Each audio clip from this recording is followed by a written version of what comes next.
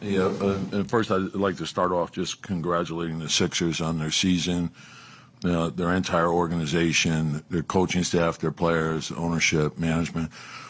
Every game was hard fought. It was a great series. Each game could have gone either way, but it was a hard fought series, and we're fortunate. And now we know we got to get ready for Indiana. Just you guys, some of the big plays at the end there. Yeah.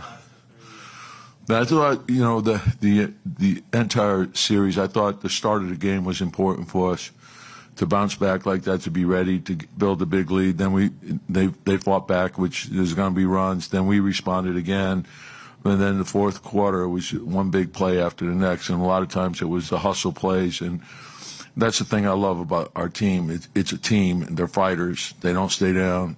And I think that's the biggest part of mental toughness is always having the ability to believe you can do better. And whether we win or we lose, we always want to do better. And so the way they responded to get ready for the game, I felt we were going to play well. And then Dante, you can't say enough about just his all-around play, shot making, hustle, defense. Maxi's a load to deal with, pick and rolls, transition, everything. And, when he gets off the ball, he doesn't stop moving. You got to keep moving with him. And I thought Dante's effort was terrific, and Josh was Josh. And then OG had a number of big plays. Isaiah had a tough battle inside, and Mitch gave us really good minutes. And then, when Deuce came back in the fourth quarter, he had a big shot, made some big plays for us as well. So it was a great team effort. And then Jalen, of course, you can't say enough about it. It's just every big shot, and they're getting the ball out of his hands. And our guys did a good job of spacing and getting the ball back to him and creating the right shots for him. And then his shot making and tough plays, and his ability he gets knocked down and he gets right back up. He keeps going. He never stops. What went behind the decision to Dante on Tyrese? So there's when you play them, because of what you're doing, you're not going to have any one guy. We started off with OG on him, and then we went to Josh, and then Dante had him at times, Deuce had him at times, but there's also a lot of rotation involved. So we thought let's try. We just kept going to give them different looks was the main thing, and then. And you're still in rotation, so you still got to have other guys get to them. And I thought our communication today was a lot better. How about the way that they attacked the rim? I know that was the last time I asked you a question. That was a real big important part of what you wanted the team to do. Yeah, and I think we wanted to attack them before they got set, and then they got set to keep them moving, and then hit the paint and attack the rim. And when they, Embiid's a defense unto himself with his rim protection, and he's got great hands, and so you just got to you got to make your rim reads correctly. So we have to space off that, and you got to have the ability to spray the ball out and create good shots for each other. And when we do that, good things come from it. But they're a heck of a defensive team. They're long, they're athletic, they're quick. They change things up, so a lot of credit to them. But I thought our guys responded well. At the end of the game, you guys were up 3 with about 25 seconds left. You went small. On that possession. How much of that is influenced by just kind of the end of Game 5? Nah, we've talked about those things. Like it happens.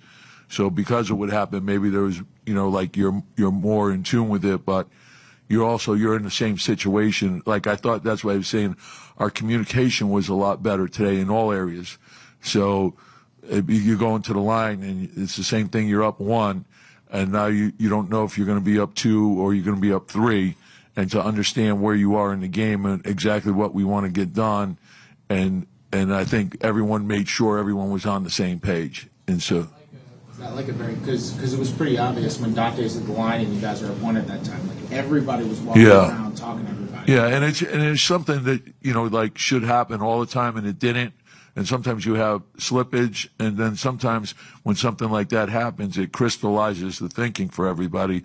And so that's and we're not going to be perfect. We're going to make mistakes along the way. And I think that you see that in the playoffs, crazy stuff happens, and then it's how you respond.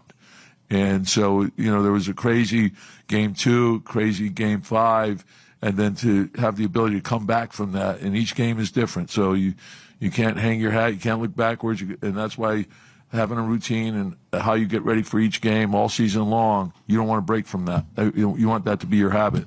What's the pride level as a head coach to lead this team to victory? Do you feel? Yeah, the pride level is, I know that we have a great team, and I'm fortunate to be coaching them.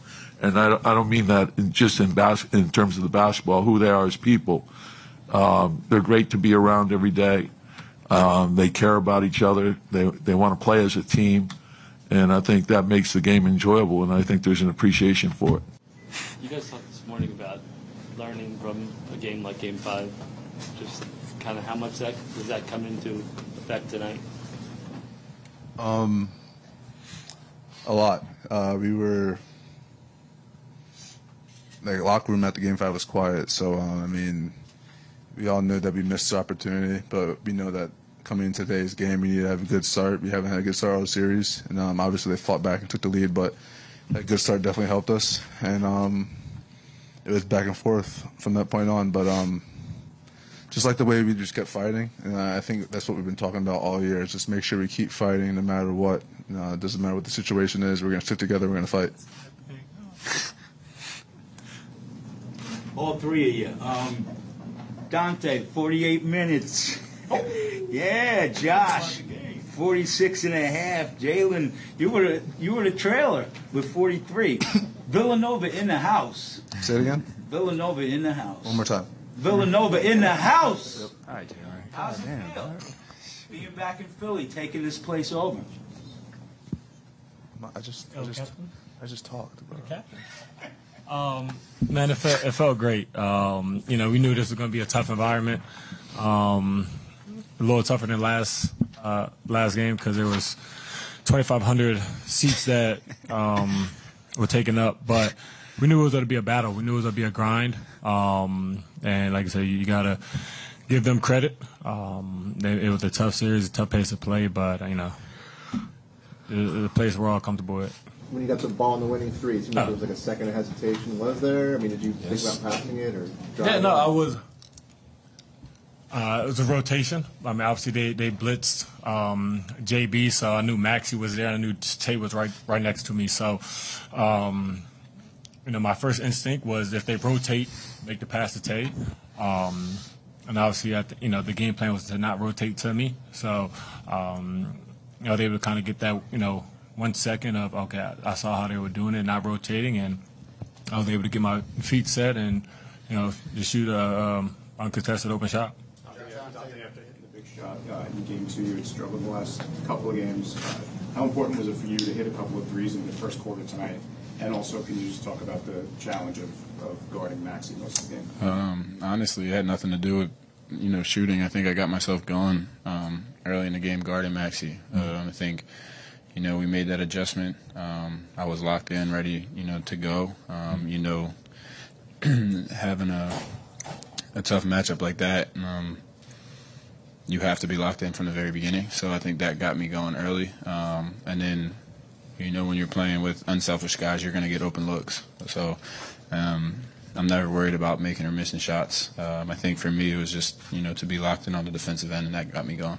Dante, you've been in a bunch of playoff series before, won a championship. How physically and mentally grueling was this series? I mean, even though it was the first round and stuff. Yeah, they're a really good team. They have really good players, and they're really well coached. They're not a was it a 7 seed? Yeah. They're not a normal 7 seed.